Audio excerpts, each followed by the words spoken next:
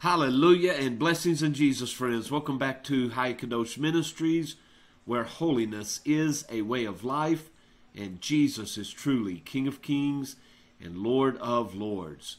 And together God's people say, Hallelujah. Well, friends, today is July 31st in the year of our Lord, 2017, and this is one a day for the soul. Now, our text this morning is going to come out of 2 Corinthians chapter 4. And we're going to look at verse 3 and 4. Now we're told, if our gospel be hid, it is hid to them that are lost. Well, who is hiding it? Verse 4. In whom the God of this world hath blinded the minds of them which believe not. So it's hidden unto them, but the reason it's hidden unto them is they give themselves unto their natural desires. And their natural desires pursue all the pleasures that this world has to offer. And the more pleasures that we pile up, the more blind we become.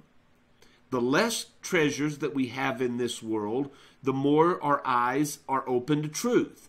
He continues, lest the light of the glorious gospel of Christ, who is the image of God, should shine unto them. Now, oftentimes when we meet someone and we're talking about when we received Jesus as Savior, when we had that born again, that real born again experience, we express it sometimes as if a weight fell off of our backs.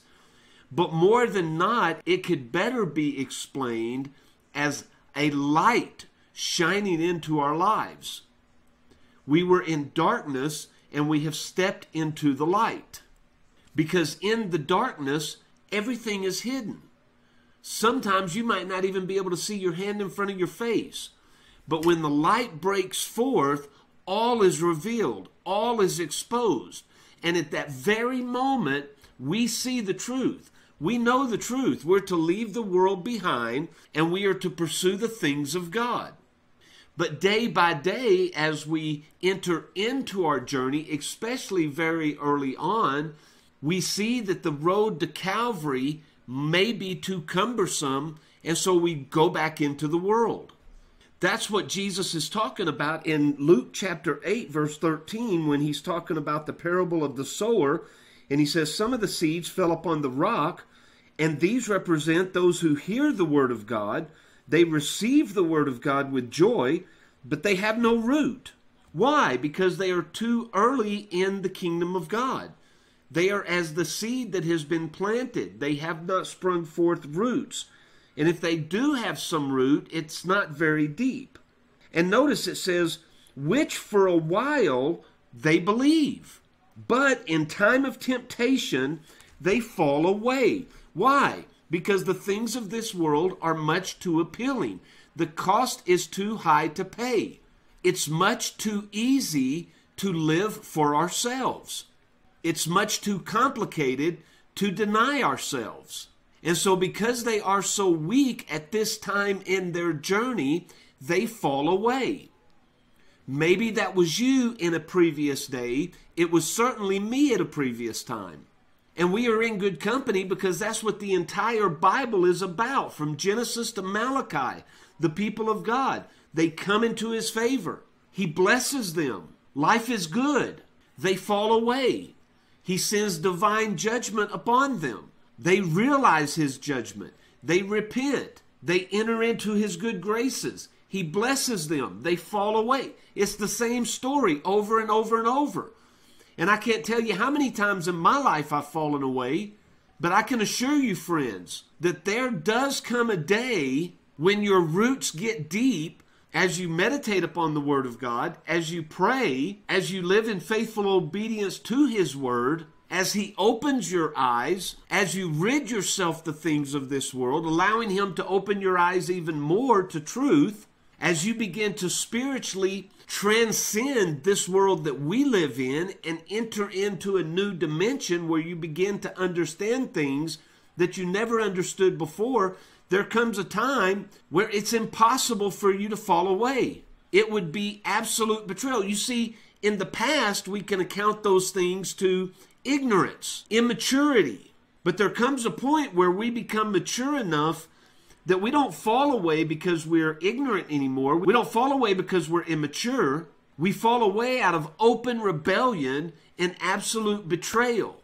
And that's what Hebrews chapter 6 is talking about. Those who have truly tasted the Lord Jesus, their eyes have been opened. It is impossible for them to fall away.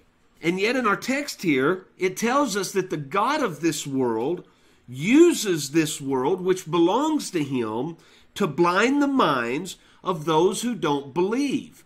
And the more their eyes are blinded, the more they refuse to believe.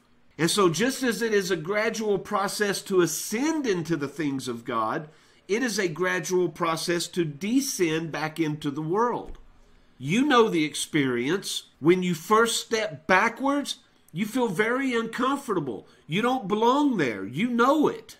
But day after you rest in the world, it does become natural. And you begin to do the same things that you were delivered from with absolute ease of conscience.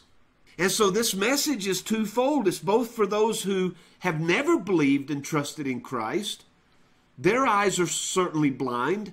But it's also to those who've trusted in Christ and have walked back into the world.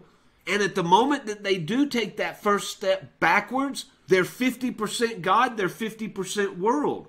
But the more they drift backwards, the higher percentage of the world and the less percentage of God. And it's the same with us. The more we move forward, the higher percentage of God and the less percentage of the world. We cannot be 50-50 for very long. We cannot sit on the fence. We have to choose whom we will serve. And so, friends, I want to encourage you today, if you're sitting stagnant, you won't be there very long, because if you're not serving Christ, you will serve the world. If you're not serving the world, you will serve Christ. But you must choose whom you will serve. And I pray that you will say with Joshua, as for me and my house, we will serve the Lord. Well, hallelujah, friends. I love you. I'm so grateful that you dedicated time out of your day to spend a few moments in the Word of God. And I pray that He'll bless that Word tenfold. And maybe as you came for a snack, you'll leave with a full course meal. Well, now, as He wills, and until tomorrow, friends, I truly do love you, and I'll see you on the next video.